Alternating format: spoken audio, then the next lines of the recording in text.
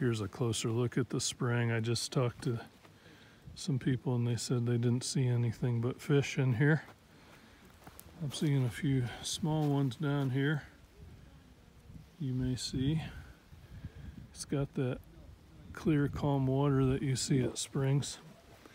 Looks like you can't access it everywhere down here. They've got a fence and the sign about grass restoration and so forth, but down here they've got a scuba diver sign, so they're allowing people to go into the springs. Having said that, I've only seen a few people here upon my arrival, and I'm going to wander around and see if I can find some kind of a juncture for hiking trails. This is an unplanned thing again. Didn't figure out where the trails were ahead of time. Didn't figure out the route ahead of time, which is why I had a problem with Google Maps today, I think. I'm going to remap that route if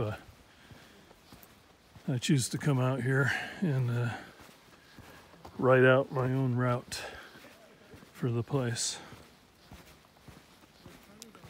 So if I find a trail, I'll let you know what I find.